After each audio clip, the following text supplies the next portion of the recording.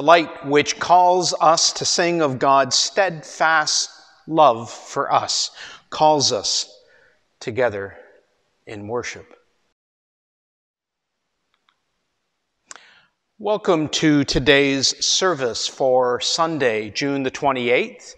I'm recording here at Riverside United Church in Yarker. I want to give you just a brief update on our process of reopening.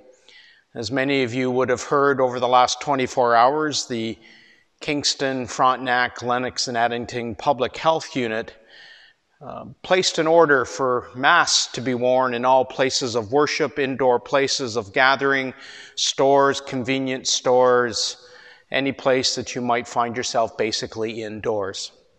Our transition team has met twice, and we're going to meet again this coming week. And we've been doing a lot of work, a lot of good work in doing a risk assessment, developing some protocols, and these protocols will be then submitted to our regional assembly at least 2 weeks prior to. And we will be looking to communicate with you, the good folks of East Camden Pastoral Charge, as we move towards our potential opening in September. Our call to worship. Let us gather to worship our God. Let us affirm that we will indeed sing of God's steadfast love and proclaim God's faithfulness to all generations. God's steadfast love endures forever. Your faithfulness, O Lord, is as high as the heavens. Happy are those who sing of your praises and who extol your righteousness all day long. Let us pray. Holy God, your faithful love towards us never ends. It is as sure and as dependable as the sky over our heads, and we praise you. We have gathered together in our homes to offer you our worship and our thanksgiving. We've gathered to declare to anyone who will listen that you are our God, and we your people. May your Spirit be at work among us as we worship. We ask that you open our eyes to the light of your presence in the places to which we have gathered. For to you alone, faithful Creator, Redeemer, and Sustainer, be all glory and honor now and forever. For as we hear the good news that God has again blessed us and blessed our lives, blessed it with hope, joy, and steadfast love. Be at peace, dear ones, for God is indeed with us. Amen. I want to take a moment and thank Bill Priestman, who came down here this week with me, and we spent some time recording some music that he'd been practicing. And I'm going to be sharing those musical pieces over the next coming weeks. This morning's piece for you to enjoy is Morning Has Broken.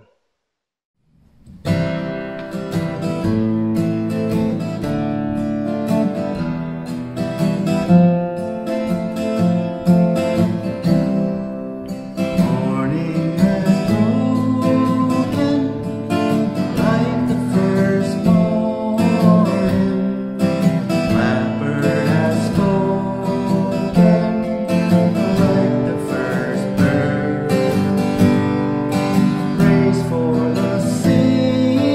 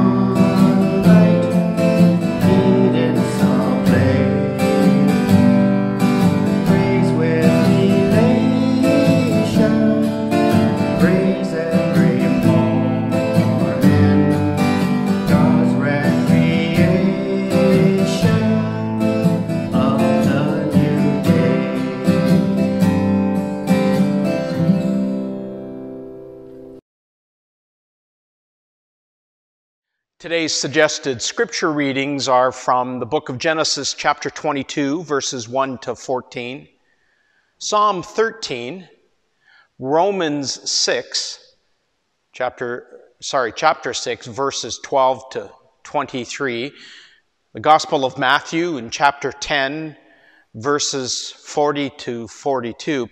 Today's reading comes from Psalm 89, verses 1 to 4 and 15 to 18. I will sing of your steadfast love, O Lord, forever. With my mouth I will proclaim your faithfulness to all generations. I declare, I declare that your steadfast love is established forever.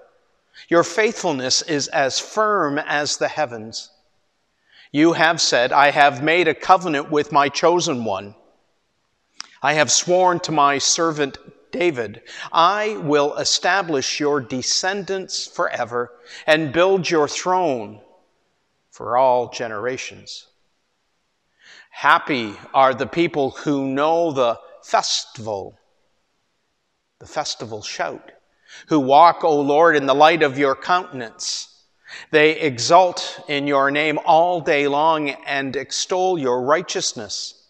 For you are the glory of their strength. By your favor, our horn is exalted. For your shield belongs to the Lord, our King, to the Holy One of Israel. Steadfast God, we have heard your word. And we ask that you send your Spirit to equip us and inspire us, that your grace-filled hospitality may be the center of our lives. Amen. May these, the words of my mouth and the meditations of our hearts, be acceptable to you, Lord, our rock and our Redeemer. There are those moments where I say something with the best of intentions. And then, sometimes the way my mind works, I speak before I think sometimes. And then whatever I might say gets kind of filed away for future use or for future planning. Such was the case when months ago, I had said that I would like to have a discussion with the weekly group discussion, the 3 C's, the coffee, conversation, and contemplation group. I had said that I would like to perhaps have a discussion and maybe a study on the book called The Shack, or even the movie, The Shack. I think I had even suggested that perhaps we might come together as a community and watch the movie. I immediately, when I was planning to perhaps write about it, I gathered or purchased an electronic version of the book, and I jumped right into it. And our organist, Charlie from Moscow, even lent me his paper copy. Now, I have an admission to make here. I have seen the movie. I've seen the movie several times. And in fact, good friends of ours, Don and Lori Hogan, Don and his company did the stairs here at Riverside, took us to the movie. And, well, you know how I like to tear up. Well, I teared up after the movie the first time that I've seen it. But my admission is really more about the fact that I had the best of intentions to finish the book. I got to about 3/4 of the way, but I didn't complete it. And maybe when we are able to gather back in person and the 3 C's group can gather and have some discussions and perhaps even the Facebook study group, we might find a way of being able to engage with some discussion around the book or the movie. There are times when the Spirit moves you, and I think again today, much like last Sunday, the Spirit has moved me once again. Last week, while I was on the deck at the manse outside in God's wonderful creation, I had given a little bit of background to the book of Psalms and its history that spans 1,000+ years, and the fact that it has multiple authors. I also talked about how the psalmist's poetry expresses an emotion to God or about God. I offered it might even be a character study, if you will, of God in some ways. Now, I'm sure many of us would recall having to do just that in school, a character study. That is an offering of a study of a character in a book that we might be reading. I believe I also said that God was not simply a character, but we might gain some insight into God's nature. And last week, as I considered Psalm 86, I had said that I found myself in a state of complete awness, if I can use that phrase. I was in awe of the love that God has for us. Psalm 86 provides us the glimpse into the nature of God, reminding us that we know the character of our God. And once again, as I consider Psalm 89, I find myself staring face to face with that awesomeness of our God as I consider the two potential suggestions of psalm readings today, Psalm 13 and Psalm 89. I write today and recording today as I'm preparing to officiate a wedding in a few hours. I've got that honor and privilege to gather with a small number of loved ones of the family of the bride and groom on an outdoor setting. And for this couple, you see, it was rather important to them to have a clergy person officiated. I think in our discussion it would be fair for me to say that they saw my presence as a direct invitation to having God there in the ceremony.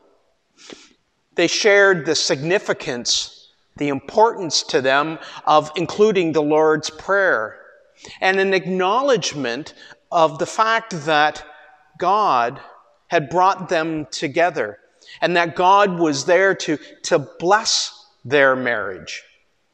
And I see that as a reflection. I see it as speaking again to the character of God.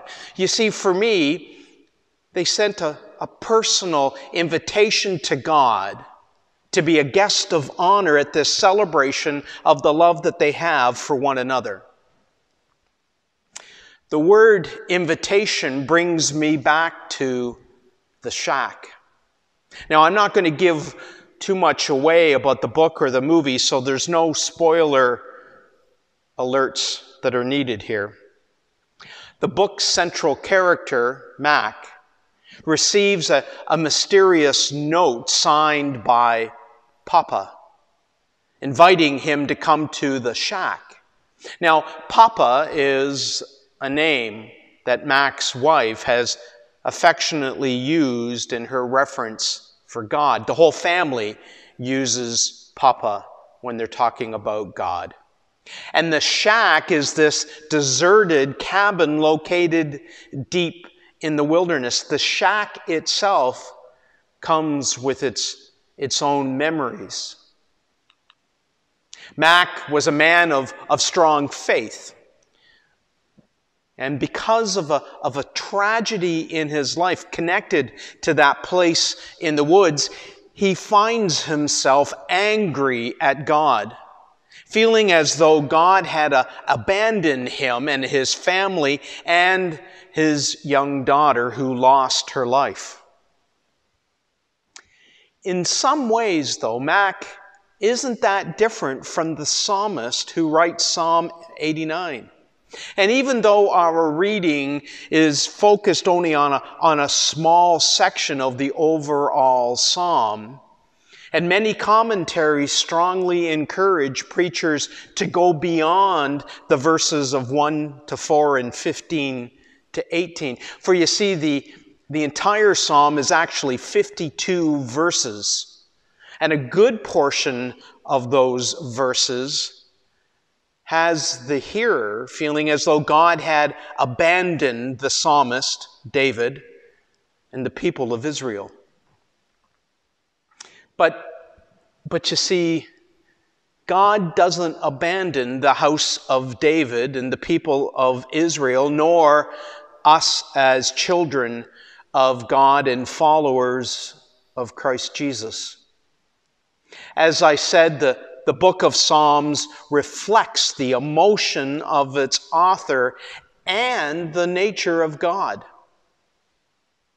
Psalm 89's author and the movie's character Mac expresses their feelings about the seemingly disappearance of God. They both have no issues in expressing their anger to God. Our psalm, Psalm 89, begins with God's steadfast, let me say that again, God's steadfast love endures forever. The concept of steadfast love or loving kindness is present in much of the Hebrew Scriptures, and in particular, this part of the psalm that the lectionary has us focusing on. This characteristic of God, in the Hebrew language, the word is hesed, H-E-S-E-D.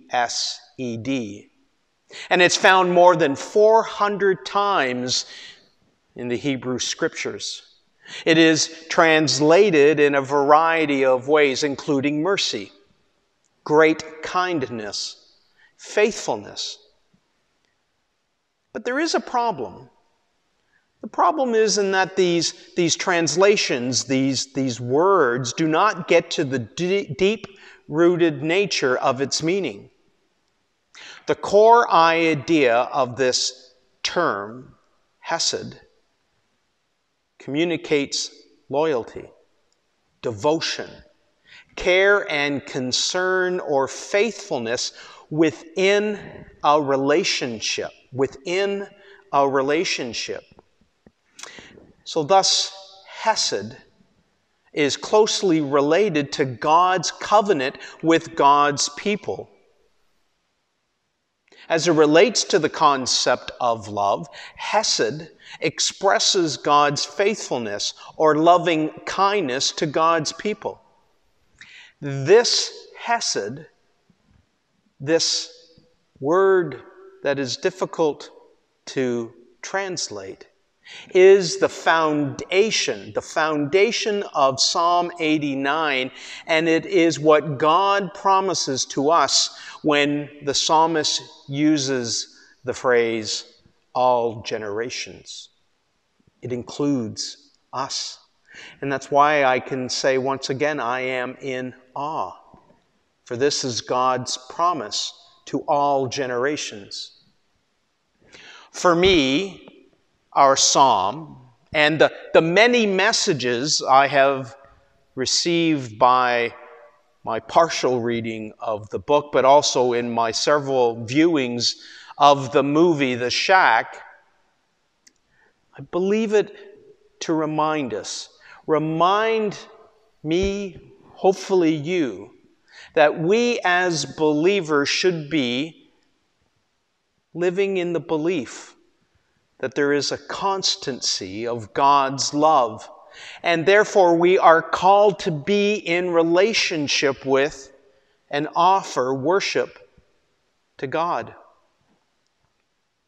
Now, I'll offer this, that in your reading The Shack or in watching the movie, we will have some struggles for sure. Struggles like Mac did with this idea of God and this loving kindness or hesed. Mac, and maybe us, can't really, you see, we can't fathom the deepness of God's loving kindness, the deep commitment of this love is nearly inconceivable for us. Even as our psalmist expresses their disappointment, their anger, their sense of abandonment by God, God stands by the covenant, the promise of God's faithfulness to generations upon generations upon generations of God's people. Now, I realize that the shack will raise many questions, and I accept the fact that it would be a good basis for a discussion in a study group. But one more thing I can offer you is that the author of the book and of our psalm is attempting to describe the indescribable. Scripture tells us that God's thoughts are higher than ours. The shack's depiction of God, or the Holy Trinity, is an interesting portrait that isn't meant to be taken literally as much as it is meant to capture the many of the attributes of God that we read of in the Bible. The interactions we see between Mac and the Holy Trinity shows us the compassionate, the loving kindness nature of God, and how God desires a close relationship with each of us. That is why I stand here before you once again with a deep sense of awe. For God promises to all generations came about for the house of David. For God, you see, brought into the world Jesus Christ, who became the true King, who came from the house, the lineage of David. For as much as the author of Psalm 89 feels abandoned by God, God remains steadfast in Jesus' life and ministry, in Jesus' death and resurrection for all of humanity. So that, my friends, that is the kind of love our God has for each and every one of us. And as one review I read of the shack offers, we could say this is true for Psalm 89 and the whole Bible. Be careful. This story could possibly change your life. Amen.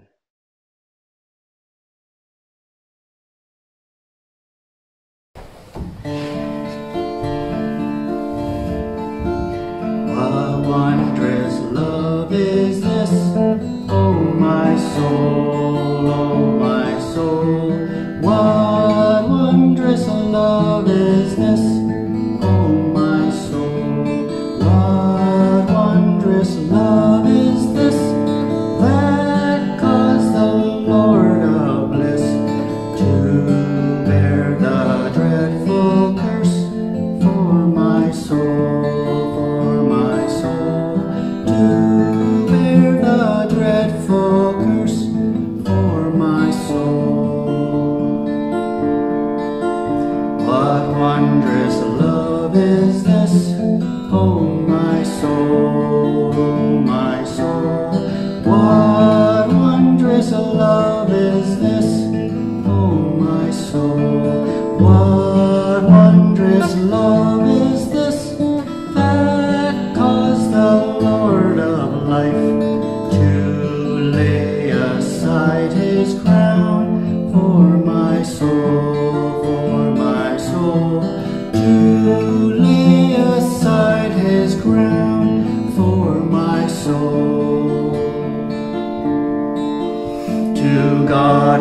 to the Lamb I will sing, I will sing. To God and to the Lamb I will sing. To God and to the Lamb, who is the great I am. While millions join the theme, I will sing, I will sing. While millions join the theme, I will sing. And when from death I'm free, I'll sing on, I'll sing on. And when from death I'm free, I'll sing on. And when from death I'm free, I'll sing and joyful be. And through eternity, I'll sing on, I'll sing on. And through eternity, I'll sing on.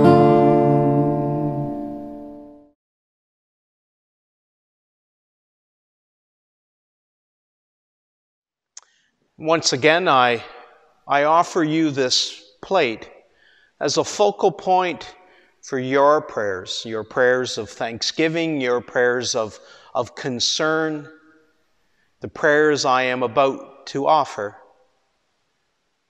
Think of putting your prayers right here. I'm going to read, offer a prayer and offer a moment of silence and visualize your prayers being placed in this plate. Let us pray. We gather our prayers for the health and the welfare of all nations.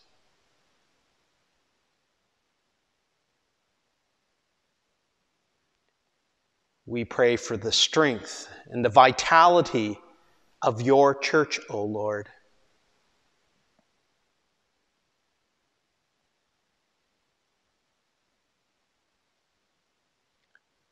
We pray for all who suffer from sickness, hardship, or danger.